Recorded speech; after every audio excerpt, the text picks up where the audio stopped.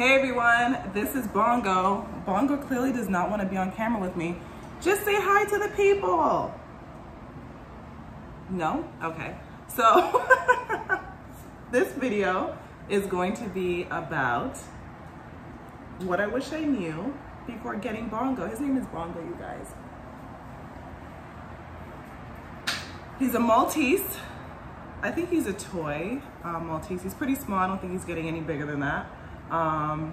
I love him. He's my bestie.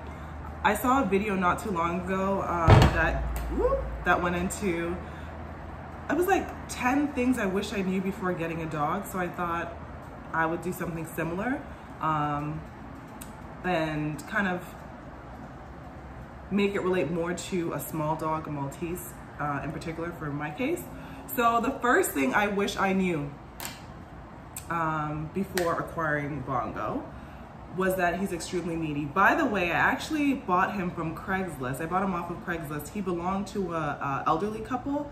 They said that they had kids that they were taking care of that had autism, and it was becoming too much. I don't know if like they were a little bit rough with him, or if overall they just could not take on a dog on top of their responsibilities. But that's neither here nor there. They're extremely needy. If you think you're gonna be in the home and he's not gonna be in the same room as you, it's not happening. Bongo follows me everywhere. The bathroom, the living room, my room, everywhere. If I go out and I bring him, same thing. He needs to be at my hip at all times. So if you are not into a clingy dog, just skip the Maltese breed overall. I'm looking over here because I don't want to forget anything. They need to be groomed, I think, more so than most dogs. You need to keep a brush on hand. I tend to take him to the groomer at least once a month. Now he's coming around because I just picked him up once he thinks he needs to be in my lap the entire time. This is what I'm talking about. They need to go to the groomer often, whether that's, I'm lazy, so sometimes I'll just take him to the groomer for them to bathe him. Sometimes I'll do the full grooming. But if you don't, his hair will get matted, or in general, Maltese, hey, they call it hair, not fur. It will get matted if you're not taking regular care of it. Also, because he has white hair, dirt is more apparent. So you're gonna find yourself bathing a Maltese a little bit more often than, you know, a brown dog or a regular dog with regular fur. They are, overall, Maltese are pretty small dogs, so they're prone to injury, and they don't have, you know, a good perception of depth, so they'll like jump off the couch or jump out the car thinking that, you know, the ground is not that far from them, and then end up getting hurt. Luckily, for my dog, he hasn't really done that. But I know for other people, their dogs have like jumped off of the couch or jumped out of the car and seriously hurt themselves. So just be mindful of that if you do end up getting a Maltese. They are fearless, and sometimes that fearlessness can be not such a good thing.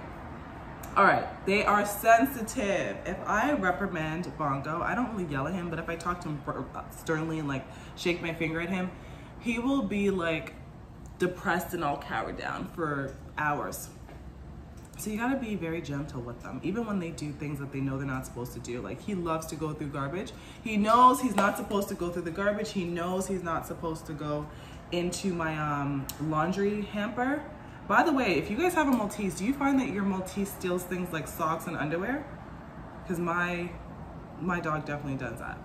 But just be, you know, careful when speaking to them, because they do seem to like hold on to things. I don't know how true that is for most dog breeds, but Bongo in particular, extremely sensitive. To piggyback on that, Bongo has sensitive skin, and a couple of groomers and veterinarians have said the same thing. Maltese are prone to skin conditions. Sometimes he'll have like lesions on his back, like these weird mole looking things, and I've taken him to the vet, and so far they haven't said it's like cancer or anything like that. But I was provided a special soap to bathe him with, but when I go to the groomer, I do have to warn them, you know, take your time when you're bathing him. One time I went to PetSmart and the groomer was like scrubbing him so vigorously, it tore his skin. I was super upset. But Maltese are prone to skin conditions. Apparently it's due to like their oil production. They produce a lot of oil, which I guess can produce like dog acne. I don't know, but that was the explanation that I got.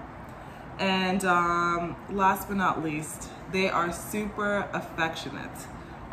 If you want to hug your dog 10 times a day, if you want to hug a Maltese 10 times a day, he will allow it, or he or she will allow it. Like, they are loving not only with you, but with strangers. I don't really know Maltese dogs to have like a snarky side when it comes to strangers. Bongo loves everyone. It could just be that he was well trained with the previous owners. He'll bark, but it's just that, all bark, no bite.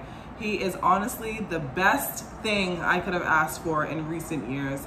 And yeah, I love him. Bongo, do you want to say bye to the people? Huh?